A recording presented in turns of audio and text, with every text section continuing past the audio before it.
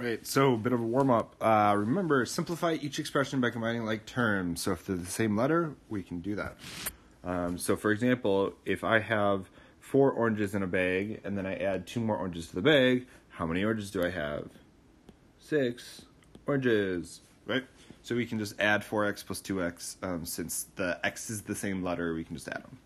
Same thing is true for b. 8p minus 5p, 3p. And for c, this is actually going to be as simplified as possible. So we would just say our final answer is, preferably we'd put the n squared first to there. That's our final answer. The reason we can't add those is because one is n and one is an n squared. The next part is all about distributing. So go ahead, give those a shot, pause the video, and then go ahead and check your work. All right, so you should have 3x plus 12 and negative 2t minus 6 for those first two. So remember, when you're distributing, you just multiply each of those things by 3. It's important that you do multiply by the negative in this problem, which is why I left this one, because this is going to be the hardest part about today's lesson, is doing part C, is taking that negative 1 and distributing it to all parts. And you'll see what happens is actually the signs just change, right? This is a positive x squared, so it's going to become a negative x squared. This is a minus 4x, so it becomes plus 4x, because a negative times a negative is a positive. Same thing here. This is a negative minus 6. It's going to turn into plus 6, and that's your final answer. So the numbers don't change at all. It's just that does. A blank is a number variable in a product number and variables with whole positive number exponents. Okay. A monomial. So some examples of monomials. Just 5 by itself. The letter x. Negative 7xy. Notice that's all stuff that's being multiplied in that. And then 0.5x to the fourth. Decimals are fine. Positive exponents are fine. What's not a monomial is something like this, because we have a negative exponent. Otherwise it would be just fine.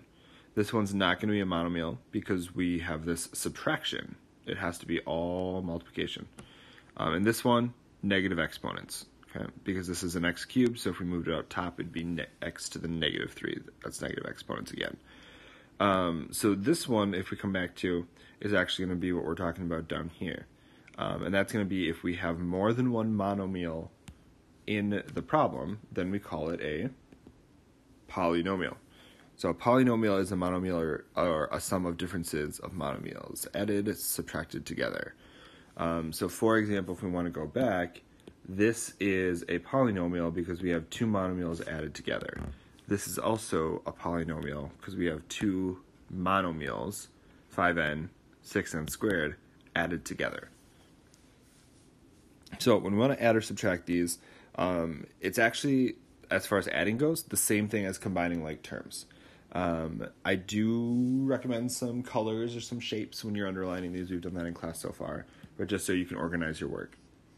So when I start these problems, we'll start with A. I'm definitely looking for the same variable. So here I see a p cubed and a p cubed, so I know I can combine those. And so 12p cubed and 8p cubed is the same thing I was talking to over here. It's going to be, if I have 12 apples and 8 apples and I put them together, I now have 20p cubed. And so then we look for our next thing that we've got going on. Well, I've got 11p squared there. There's nothing I can combine it with, so we're just going to put it together down here. So a reminder that you can't put even letters together if they're not the same exponent. So p cubed and p squared need to stay split up. Also, just kind of a general rule is when we put these in order, we put them with highest power. So the 3 is bigger than the 2, so that comes first, and then also alphabetical if possible. Next problem, 5x squared minus 6 minus 3x plus 8. So we're going to combine like terms. So I see a 5x squared. There's nothing to combine a 5x squared for with, so I just write it down. The next thing I see is a negative 3x. Nothing to combine a negative 3x with, so we just write it down. And then last thing we've got is a negative 6 and a positive 8 plus 2. Remember, I know that the 2 pinkish numbers here, the negative 6 and the plus 8 go together because they don't have any x's or x squareds in them. All right, try the next two on your own. See how you do. Pause the video. All right, D looks challenging, but because there is a plus sign here, we are distributing just kind of an invisible 1, which means since it's positive, we don't actually have to do a whole lot there, and we can just drop the parentheses. So that's going to become 6x squared minus 4y plus 3x squared plus y minus 8x squared minus 2y. We can just kind of throw all of that together and now start combining.